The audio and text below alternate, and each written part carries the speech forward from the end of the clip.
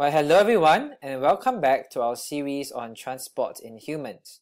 We're going to start this set of videos by looking at ice cream. And I've placed this picture here because it shows you two ways in which ice cream can be served. The single scoop way and the double scoop way, whichever more you prefer. Well, in a slightly related but unrelated way, there is such a thing called a single circulatory system and a double circulatory system. Now, as we're going to see in this video, in humans, the circulatory system is a double circulatory system. Now, how is that different from a single circulatory system? And what's the advantage of having a double circulatory system? That's what this video is all about. Sorry, nothing to do with ice cream at all. Anyway, if you want to look at the textbook, you can find it on this page. So let's get started. Alright, I would like us to start by comparing these two circulatory systems. On the left, you see the circulatory system of a fish, and on the right, the circulatory system of a human being. Now, looking at these two circulatory systems, one at a time, I want us to answer the question, how many times will a red blood cell pass through the heart in one complete cycle? So let's take a look at the fish first. Now imagine if you were a red blood cell in this part of the circulatory system. How many times would you pass through the heart in one complete cycle? Let's have a look. So from here, I would move through the heart once and back to this point. So in one complete cycle, the red blood cell passes through the heart once. So the fish has what we call a single circulatory system. A single circulatory system is one where blood passes through the heart once in one complete cycle. Now let's turn our attention to the human circulatory system. Now imagine if I was a red blood cell in this part of the circulatory system. How many times will I pass through the heart in one complete cycle? Let's try. Or why don't you try first, pause the video, and then come back again once you've tried. Alright, so let's try. So from here we go passing through once in the heart. Pumped out, passing through twice through the heart, one complete cycle. So do you count? In one complete cycle, the red blood cell passes through the heart twice. So this is what we call a double circulatory system. Right? It is a circulatory system where blood passes through the heart twice in one complete cycle. Let's take a closer look at what happens in a single circulatory system and a double circulatory system. So in a single circulatory system, we start at the heart. The heart pumps out deoxygenated blood to the lungs. Right? The blood picks up oxygen in the lungs, so it's now oxygenated. And oxygenated blood moves from the lungs to the body to supply the body with oxygen. Okay, so oxygen moves out from the blood into the body, and then deoxygenated blood then moves back to the heart, and then that's one complete cycle. So in one complete cycle, the blood passes through the heart only once, single circulation. Now let's look at double circulation. And again, beginning at the heart. So we start the heart, deoxygenated blood, this blue arrow, is pumped out to the lungs. The blood picks up oxygen in the lungs.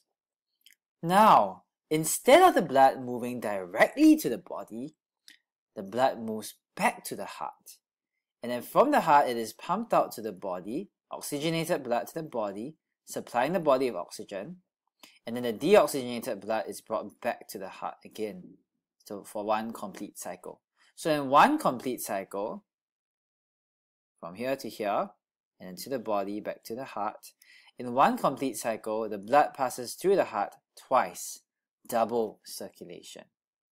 So in a double circulatory system, blood passes through the heart twice in one complete cycle.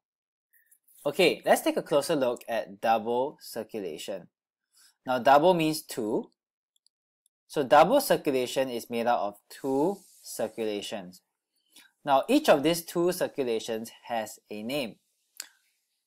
The first circulation is when blood is pumped from the heart to the lungs, right? Deoxygenated blood to the lungs, and then the blood that is now oxygenated coming back to the heart. This is the first circulation, and it's called pulmonary circulation. Pulmonary means lungs, to do with the lungs. So pulmonary circulation, or the pulmonary circuit. Okay, deoxygenated blood from the heart to the lungs, and then oxygenated blood from the lungs to the heart. The second circulation is from the heart, pumping out oxygenated blood to the body, and then deoxygenated blood back from the body to the heart. This is called the systemic circulation. Systemic meaning to the rest of the body systems. Okay, so from the heart, oxygenated blood is pumped to the body, and then deoxygenated blood is brought back to the heart. The systemic circulation. So we have two circulations. Question. So what is the advantage of double circulation compared to single circulation? Now, I am not saying that double circulation is always better than single circulation. No, both circulations have their own advantages and disadvantages. And I'm sure there are some ways in which single circulation is better than double circulation. And for that, maybe you want to read a bit on your own and find out more. But for the rest of this video, we're going to focus on double circulation and why it is advantageous and why it is good for human beings to have such a system. So think about it for a moment. What do you think is the advantage of double circulation compared to single circulation? Pause for a while and I'll come back to you in just a bit. So the main advantage of double circulation is that it allows blood to be pumped into each circulation at a different pressure. So recall that in double circulation, there are two circulations, right? First, there's the pulmonary circulation, where the heart pumps blood to the lungs and it comes back. And then there's the systemic circulation, where the heart pumps blood to the body and it comes back. Now, double circulation allows the heart to pump blood to the lungs at one pressure and to pump blood to the body at a different pressure. Now, this is important because the pulmonary circulation may have different properties and different requirements compared to the systemic circulation. So it's helpful that both circulations can have a slightly different blood pressure, as we shall see. Now, in single circulation, this is not possible. Why? Because there's only one circulation, right? From the heart to the lungs, to the body and back. So there's no way for the heart to pump blood to the lungs at one pressure and to pump blood to the body at a different pressure. No, there's only one circulation and one pressure within this, one type of pressure within this circulation. So here's a rather complicated graph, and it shows how blood pressure changes as blood moves through the systemic circulation and the pulmonary circulation. Now don't worry, we're going to have a closer look together. And as we look through together, I want you to consider this question. How is the blood pressure different in the systemic circulation compared to the pulmonary circulation? So let's look at our graph. Here on the vertical axis, we see the blood pressure. And on the horizontal axis, we see the different regions of the circulatory system from the systemic circulation to the pulmonary circulation. So here at the start is actually where blood leaves the heart to enter the systemic circulation. That means the rest of the body. You can see that blood leaves at a very high pressure, right? Now the pressure drops, of course, as the blood moves from arteries to capillaries and then to the veins. Finally, going back to the heart, the pressure is very low. Now the heart pumps again, right? Blood goes back into the heart, it pumps again, and the pressure increases as blood goes into the pulmonary circulation, into the lungs, right? And then it goes to the lungs. Again, the pressure drops as it goes to the capillaries in the lungs, and then to the veins, and back to the heart at a very low pressure. So actually you can see two similar shapes here, right? The systemic circulation, pressure is high initially, then it drops. Pulmonary circulation, pressure is high initially when the blood leaves the heart, and then it drops. But what is the difference between the systemic and pulmonary circuit? Well, I hope that you can see that the pressure in the systemic circulation is much higher in general, right? See, at the start of the systemic circulation is like 110, but the pressure in the pulmonary circulation tends to be lower,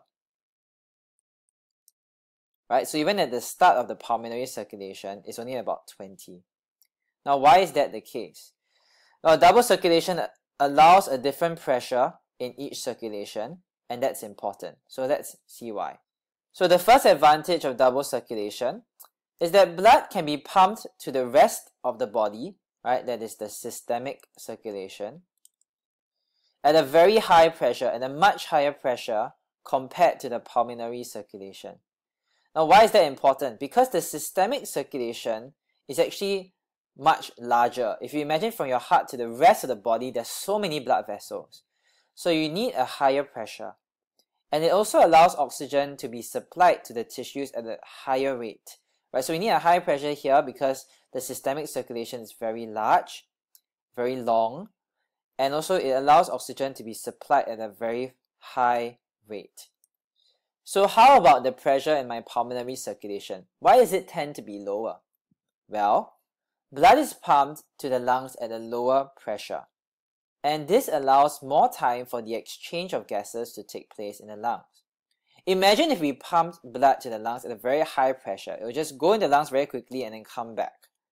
There will be very little time for the blood to pick up oxygen and to release carbon dioxide at the lungs.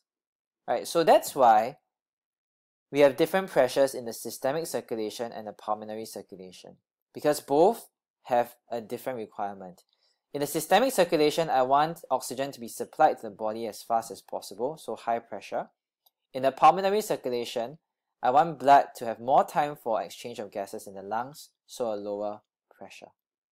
And also the pulmonary circulation is a bit smaller. There are fewer blood vessels there to the lungs only, as compared to the whole body. So I hope you got that, and that's all for this video. In the next video, we're going to take a closer look at the heart, the structures, and the different blood vessels that surround it. So see you there.